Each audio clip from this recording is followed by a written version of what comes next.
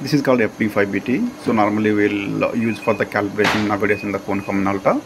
And this is the power switch. We need to make it on. If it is on here, it's on. It is here off. And this is the USB cable which is connected to the laptop.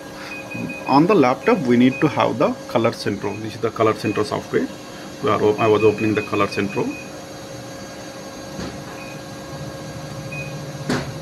And if you are adding this printer first time on the calibration color center, you can go for the checks and you can start checks. There you can find this printer. Then select the printer and select add to list. And the which one already added now. So for me, so it was not showing. It was showing already added, or else it will add it. Then close. Now we can select the printer IP. It's 165. This is the one. So I was just selecting the 6100 printer and pressing connect. Now this is the one what we are getting. So now we are going to perform the calibration. So I am selecting the calibration. On the calibration, while you are performing, initially first we need to check the settings. Go to the instrument and you can select what instrument you are using. Normally I was using here FD5BT, so I was selecting FD5BT. So here M0, M1 and M2 are there because of their light source difference. M0 is the without UV filtration and M1 is the with UV filtration. Normally for calibration we'll use the M0 only. For if you are making the G7 calibration, then you need to use the M1. And this is for if you are using the I1, then you can select the which I1 you are using. So I was selecting this one. I was selecting this M0 FD5BT, and in the settings, what is the paper size you are using, paper type. So I was normally using the coated GL, so I was selecting the coated GL. If you are using any other paper, then you can select that one. But if you can use the coated GL, the density will come good. So I suggest you to go with the coated GL. And I was using the screen one on the machine, so I was selecting the screen one and press OK. Oh, I was unable to start the calibration. The machine was in the auto calibration now. I will make it enable now. I was using the auto calibration, hence it was not connected. So I was just I was made it now like to the instrument. I will make it auto calibration off, and I need to disconnect this one and I need to connect it again.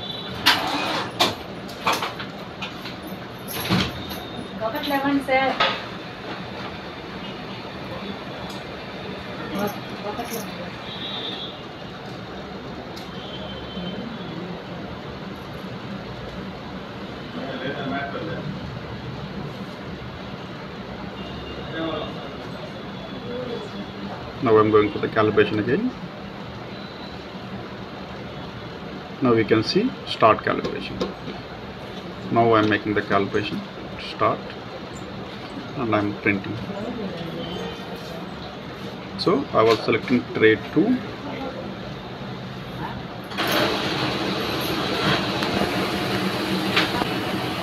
I was selecting the bypass, where I was loaded the 1390 paper of the 177 to 16, and I can say print. So now I am waiting for the print, which is showing on the patches here. Once I get the print, then I will start it to go. So before you are getting the print, you can press start. Once you press start, it will gray and it will say, now press and hold down the calorimeter and press OK. So now you need to hold it down. So you need to keep it on like this. So the calorimeter will have the white reference.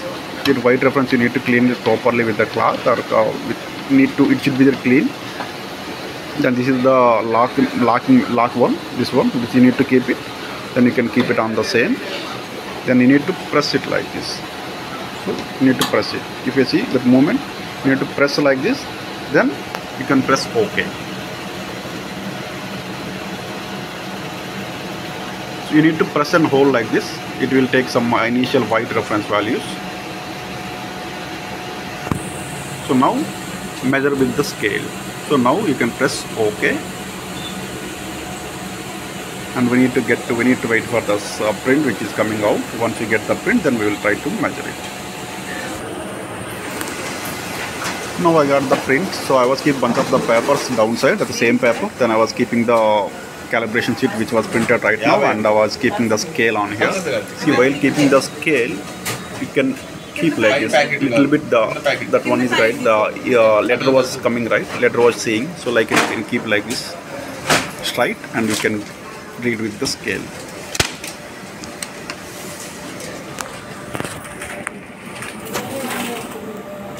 So while reading, you need to press this. While reading, you need to press this.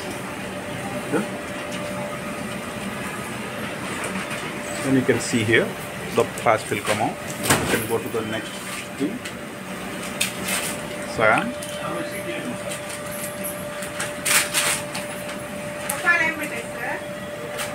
Then mixed gray. And then we will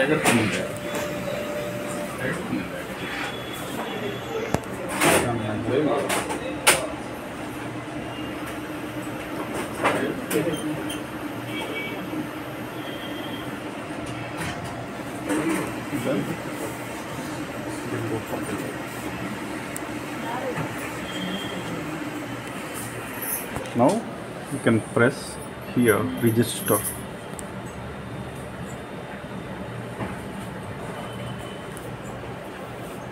Press OK.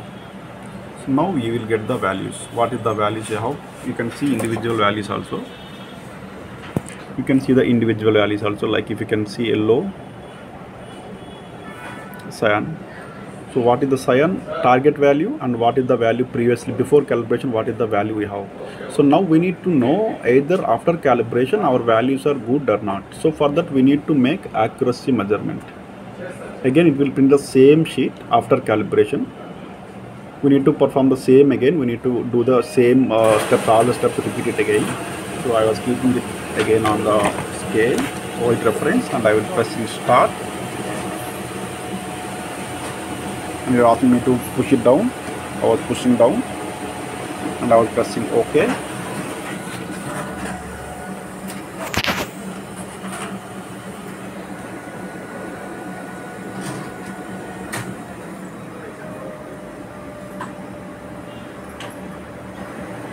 Now it is asking me to measure.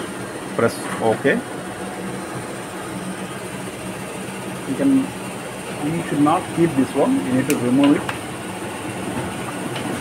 And we can keep the load.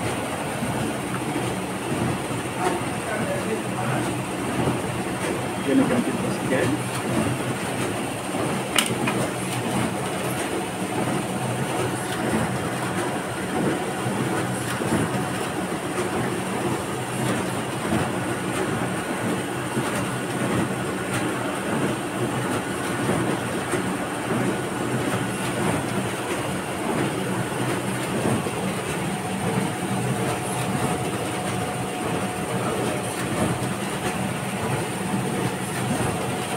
Now one more.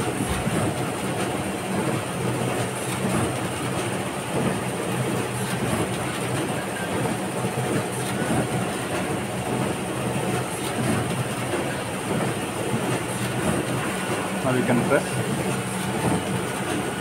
OK. Now it's no register, it will only say OK. Now we can see target before calibration, after calibration. So if you remove the before calibration, now you need to see after calibration and before calibration all the values are good or not. Same like magenta, same like yellow, same like black. If you can see here, we are getting this value, average, delta E average for that gray. So it's 2.51 and maximum 4.59. This value should be below 5 and this value should be below 9. So if it is there, that looks good. If it is more, then we need to check for, we need to do the more, is there any issue with the machine or what, we need to check in the hardware side. To stabilize more, we can go for the exact color. This is the advanced calibration of the Konica Minolta.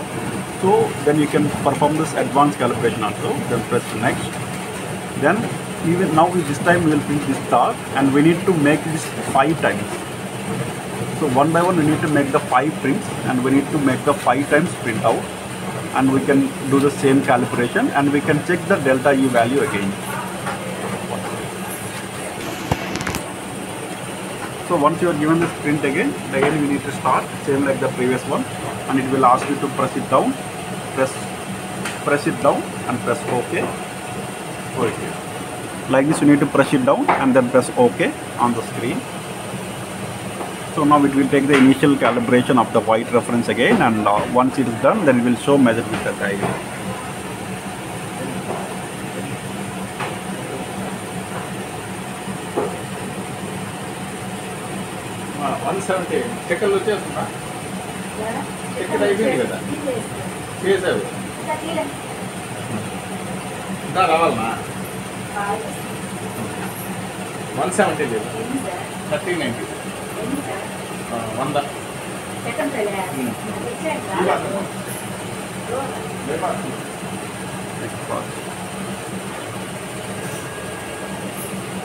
So I was pressing OK now, and I got the sheet now. So I need to start from 1 and I need to start till 20. So I was reading that.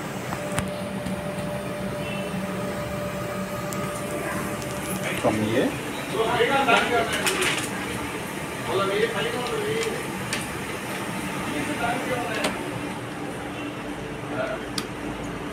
So I'm starting from here and I'm ending with the Q.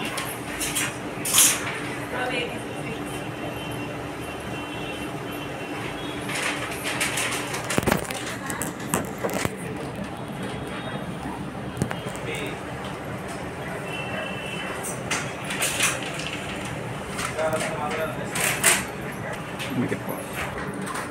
If you get the error like this while you are reading the patch, which means that the patch was not read properly and we need to read the same patch again. Now I have completed all the patches, so now I was pressing next again. So the first one is completed. Now we need to go for the second one. Press next, and again we need to repeat the same again. We need to print it again, and print. Again we need to press start. I'm pressing down and I'm pressing OK.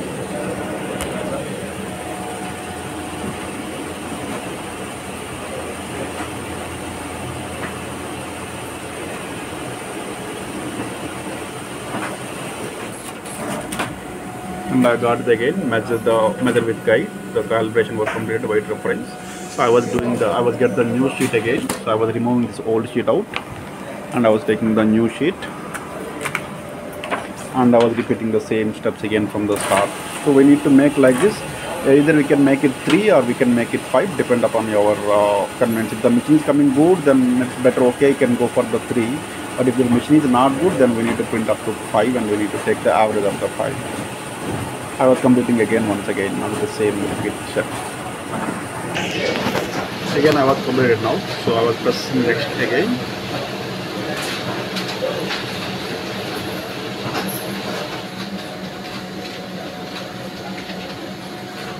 See, now again I will get the delta E value here. If you want to finish it, you can press is OK. So as the value was coming good for me, I was pressing OK, or else if you want to continue, you can continue up to next FB2 and FB1 and FB2 and FB3 also. So as of now for me, as the value is good, so I was pressing OK. Now we can see here, so delta E exact color 3.42 and the maximum value is 12.11. So I was registering with the FB1, registering with the exact color value. So this is the value which I am registering now.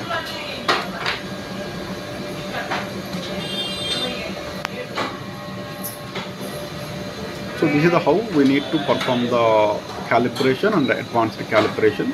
Here also we have one more option called, we can do the G7 calibration also, or if you the people those who want more gray, so they can do the G7 calibration. But the G7 calibration, we need to change the dip switch on the machine. I believe it's 55.1, I'm not sure, but I will keep in the description what is the dip switch number. If you want to keep that dip switch, then you will get, instead of that exact color, here you can find G7 calibration.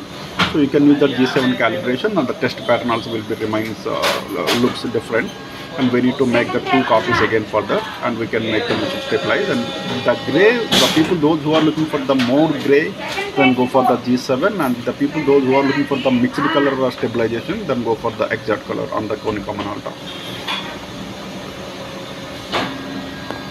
So now the exact calibration was finished, then we will perform the printer profile.